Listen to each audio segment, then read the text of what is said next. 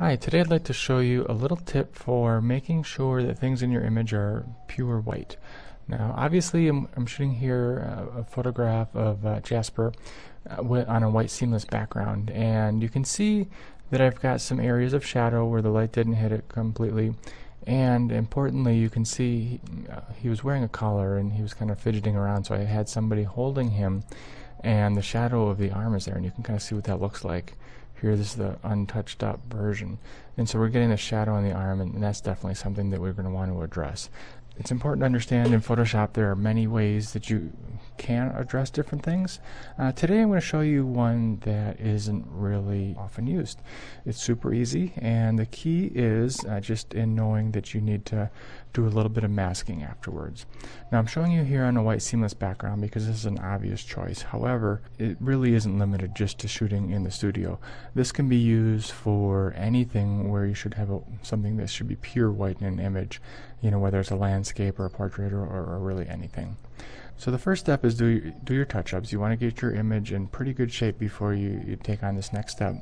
And the next part is to basically make a copy of everything that you've done.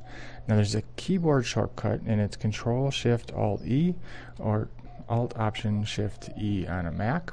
And what you can see is that basically now I just have a duplicate, and if I turn this layer on, it looks exactly the same. The key for this technique is using a blending mode called Divide. Now this is a blending mode that you've probably never heard of, and what happens is it divides the pixel values by what's below it, and basically you get pure white. You can see obviously we're not exactly pure white, we can still see a little bit of the face, but obviously it's taking care of everything here in the background. And as I mentioned earlier, the key now is to mask this effect in so that we're only getting it where we want.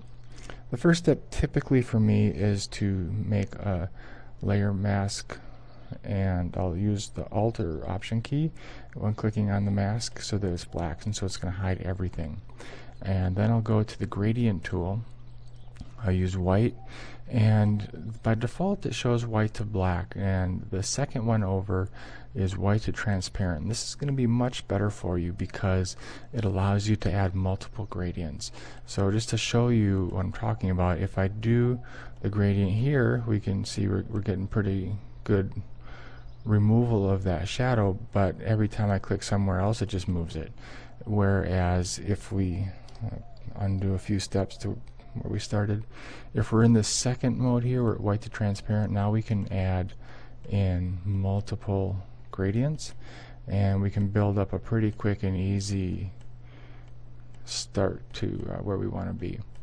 Now you can see we're kind of coming into Jasper a little bit, and so then obviously the next step here is going to be refining this mask, and from there we're going to want to go to the brush tool, and now we're going to want to paint with black. I'm using a relatively low opacity and flow brush here. The key is that allows for a more feathered effect, and a more feathered effect is usually going to be a more natural effect. The other thing, if I right click here, you can see my hardness is 0. This is also going to add some extra feathering in. My brush value is 150, and that's pretty appropriate for this size, and so it's just a matter of painting back the detail that we want.